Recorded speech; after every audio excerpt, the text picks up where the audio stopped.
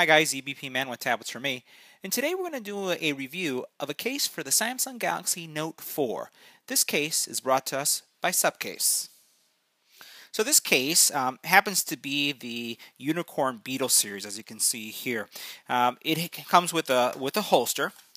This holster reminds me a lot of the holster that you see in the OtterBox series. It's a very sturdy holster made out of some very, I would say, thick plastic, thicker than some of the other holsters that I've seen out in the market.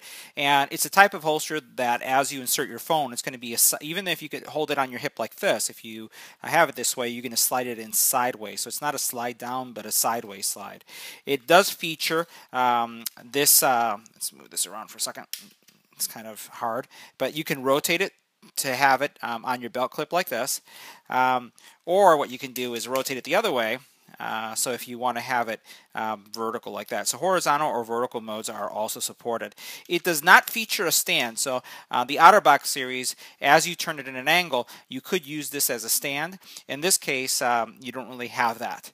So now focusing on the case itself, the case actually provides a built-in screen protector. So you have a screen protector and then you have a hard shell case. Let me go ahead and take it apart so that you can see what's involved in the case. And this is very similar to some of the other cases that we've seen on the market where it's made out of two components. Here is a TPU type material, but the back is a hard plastic. You have, I would say, some really good bumper material here on the corners, as you can see here.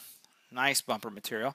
And then you have all the appropriate cutouts for your phone, which we're going to see how things align once we insert our phone into the case. The other component that you have here is your screen protector. So built-in screen protector with all the appropriate cutouts and alignments.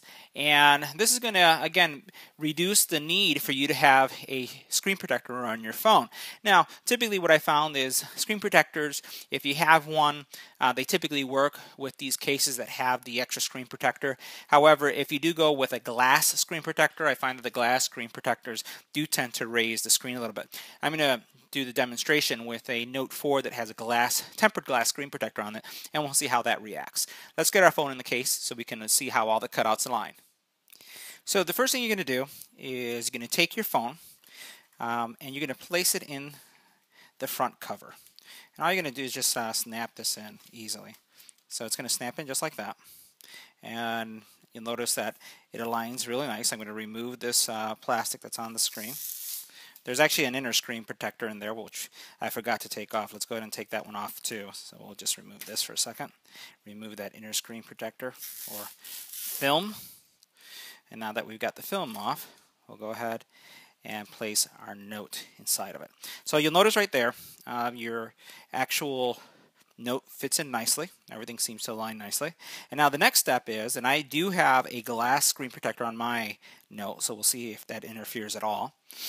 Sometimes, you know, if you're like me, you may have multiple cases. If you go on a hike, you may want to use a heavy-duty case, and then if you're working in the office, you may use another case if you're going to go for a run. So I like switching up cases, so that's why I don't really remove my screen protectors, because not every case I have has a screen protector.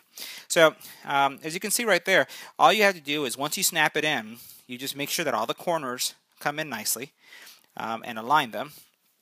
And now the phone is inside the case. I can tell that because I have a glass screen protector that it does raise the screen a little bit, but it's or the protector that the case comes with, but I don't see it impacting anything at this time. So what we're going to do now is take a closer look at all the cutouts. Looking at the cutouts, you'll notice here, first of all, we'll start with the volume rocker. Easily accessible, and you can see right there that you have the plus and minus sign. On the side, you have this grip. That gives you some traction, so you're not gonna, it doesn't feel slippery at all. Even though this does have a satin finish to it, it really is not slippery. You'll notice that I talked about the bumper protection. Notice how the slide goes up to this area and then this bumps out. So this is going to give you the ultimate protection if your phone does fall. Same thing happens on this side. On the top here, you have a port covering up your headphone jack, and when you open it, the nice thing is that it's generous enough so that you can still fit those right angle headphones. So that's nice, and you saw I closed it right there. Here you have your IR blaster, and it looks like it's aligning well on our phone, so no problem there. On the front, you can see your LED is visible right there. You do have your speaker and then your other sensors that deal with motion and whatnot for your actually note. Camera aligns well, no issues there, and you can see that my screen protectors or the tempered glass screen protectors there as well.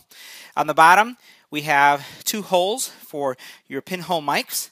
These mics are new for the Note 4 because of some of the recording features in the conference recording mode that you can have. And if I open up this port here, you'll notice that my micro USB charging port is easily available there without any problem. On this side, I'll push that back in, we have our stylus, and I really like that it has this protection here because I'm able to close it, and I don't really have to worry about my stylus if I'm going on a hike or I'm going out somewhere where it's rugged, it getting lost because it's covered up nicely. Focusing now on the back, you'll notice that your camera there's some good camera depth here. You notice here's my camera, and notice where my finger is. So there's some depth right there. You really can't see the camera. It's not flush. So if you do put your phone down, you don't have to worry about that. You do notice that, and let me point this out right here, that there are some bumpers. See those bumpers right there? Those are going to keep. In addition to having the lens and the cover being higher than your lens, you have these little bumpers that are coming out that are going to allow to push the case up in your phone so that you don't have to worry about a wet surface or anything like that. This is not a waterproof case by any way. This is really a heavy-duty shock resistance case. So that's a nice feature that you have right there. On this side right here, we have our power button, and you can see that that's easily accessible. And if I press and turn on my phone, you can see that my phone is on, and if I use my finger to swipe without any problem. So no problems there when it comes to the fingerprint scanner, especially if you scan your finger, register it the way I show on one of my videos. So this was the Samsung Galaxy Note 4 case, SUPCASE, a heavy-duty case with a holster.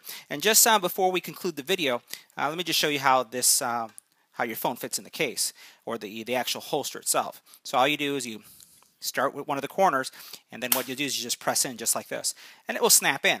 So now you have a very rugged case for your Note. To remove it, you just lift this lip slightly, and then your phone will come out just like that. So once again, that was our review of the Samsung Galaxy Note 4 case, SUPCASE, available on Amazon from Brillo Tech. And if you have any comments or questions about this case, please leave them on the YouTube channel. I will include the link. And as you can see, there's really no impact to screen protectors or any other type of screen protectors, be it glass or film, when using this case. Thanks again for watching.